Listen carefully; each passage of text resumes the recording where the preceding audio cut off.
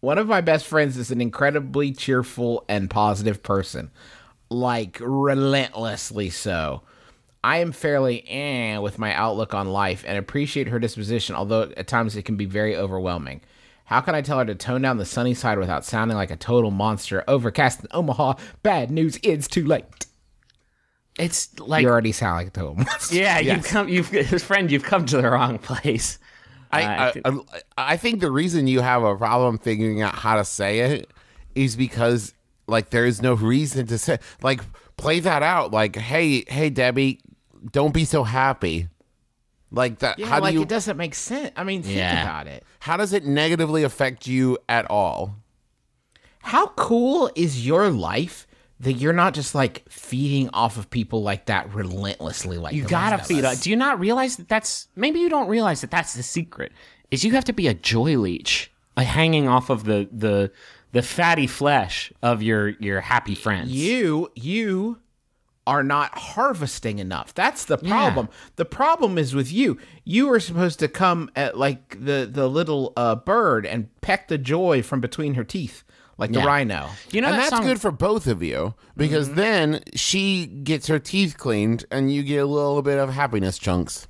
Do you know that song Rainbow Connection? Yes. That song is literally about like a virulent proboscis that you just jam into your happy friends and you sustain yourself. Yeah, you are the pilot fish to her shark of joy. You need to just clean that joy off. If she has an overabundance, it's because you're not getting you're not filling your quota of just draining it. But listen, don't change too much because she's also feeding off your sorrow, and that's important. If it wasn't for that, she would just be dancing in the street. I think we've basically just described the plot of Inside Out, right? Like that's the like happiness, Haven't sadness seen that. go Well, together. that film. And we've also described like the truth about cats and dogs. There's a lot. Must love dogs. Must all love dogs go to dogs. heaven. Airbud 1 through 6.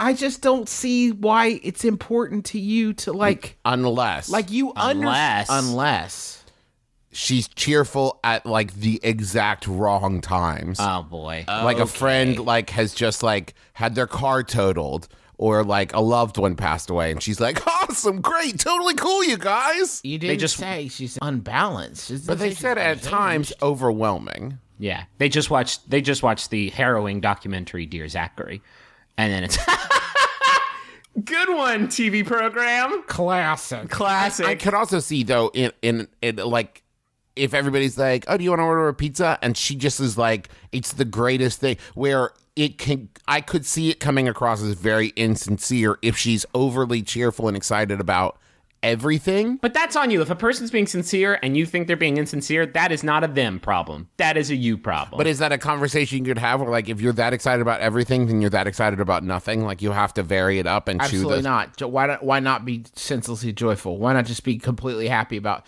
what we all used to be fucking stoked about pizza?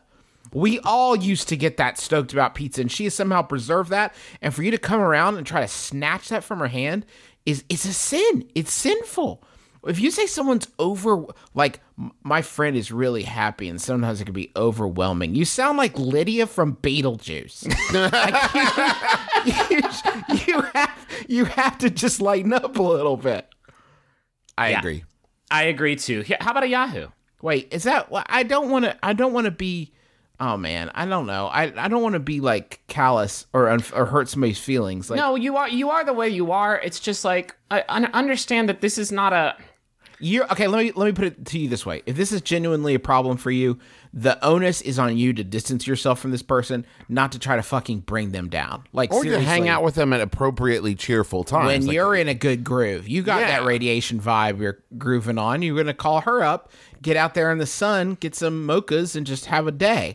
and But if like, you find yourself in a situation where she's like super cheerful about something, try to see it how she sees it, and maybe you're like, you know what, there is a lot of good in this situation. People like this are fucking magic. They're real life magic, and you've got to surround yourself with as many of them as you possibly can. Build yourself a flesh barrier with these happy SOBs. You need it. We all need it.